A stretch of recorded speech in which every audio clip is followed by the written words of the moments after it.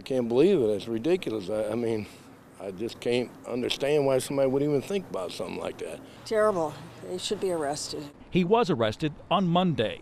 Police were called to this Enterprise rent-a-car location on Jeffco Boulevard in Arnold after workers started feeling funny.